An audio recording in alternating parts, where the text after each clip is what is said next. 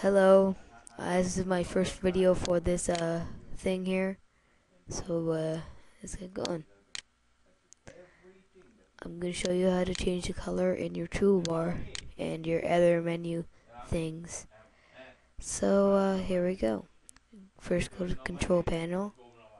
And what you need to do next is wait for this thing to load. Okay, and then click appearance and personalization, and then go to just click personalization, and then there should be eight icons here, but click the first one, window, color, and appearance, and it will show you these.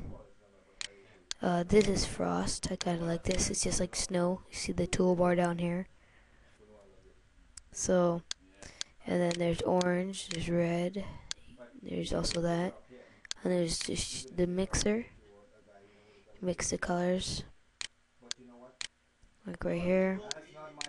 Colors, right here. So, don't mind the people in the background.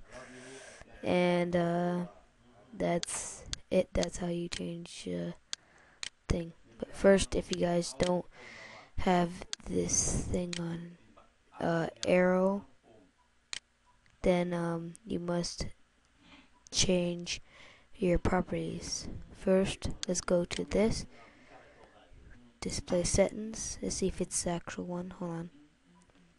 Okay, no, it's not. I just exit out there. I don't even click it. Where is it?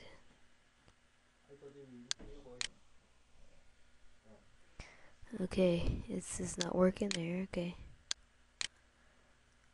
Yeah, yours has to be set on arrow. I don't know how to do that. You can change your desktop icons here, but you don't need to.